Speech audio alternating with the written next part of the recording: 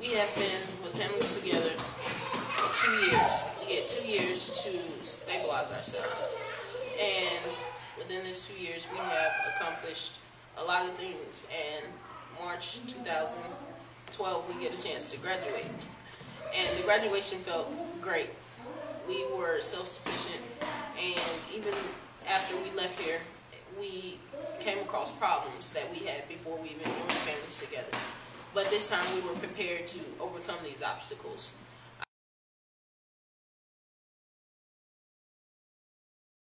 I found out about disabilities that I have, so I was taken out of work, and now we have one income, but we can still maintain, even though we felt for a second there we were going back to our old ways. We got to figure out something else. But instead of stressing, we learned money management, so now we are stable to be able to do this. And before we left the program, the greatest thing was we had to save.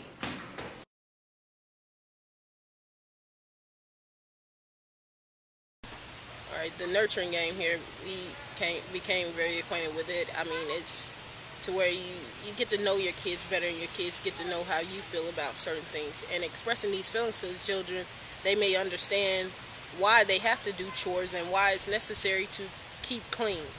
We have a 13-year-old that just didn't want to clean, but after the nurturing game, after a couple rounds of the nurturing game, me and her, we actually gained sight to why she didn't want to do it. She thought, as growing up, she thought that we were supposed to do it. She didn't feel like it was her job. So now it was a struggle to put chores into place with them. So the nurturing game helped us go about showing emotions about exactly how she felt about it. And I didn't think the nurturing game would take us as far, because I've played many games that's supposed to help show emotion and all of the above, but it didn't really, the games didn't really fit what it said it would fit. Now, the nurturing game, they explained it to me, so I'm like, oh, another game. But the nurturing game, it turned out to actually change me in a very special way, because I can hug my children. That's the major thing I got from it, hugging and showing emotion. I didn't show emotion, and I didn't hug my children. And I just kept them at a distance. I always said I love you, but that was just enough. I wanted to give my kids more than just enough. The nurturing game, oh my gosh, it changed me in a tremendous way.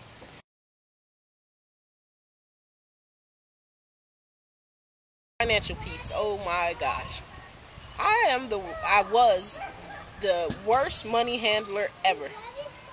I was like a 2-year-old. If I get $1, I have to spend it right then and there, or it burns a hole in my pocket. I didn't think of future. I didn't think of life insurance. I didn't think of major and important things, actually, but when you're not taught things, you don't think of those.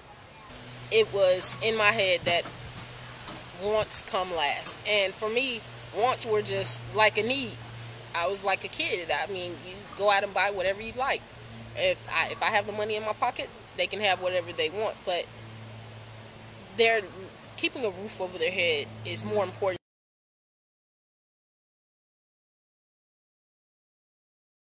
The children are happy. Everybody is self-sufficient right now.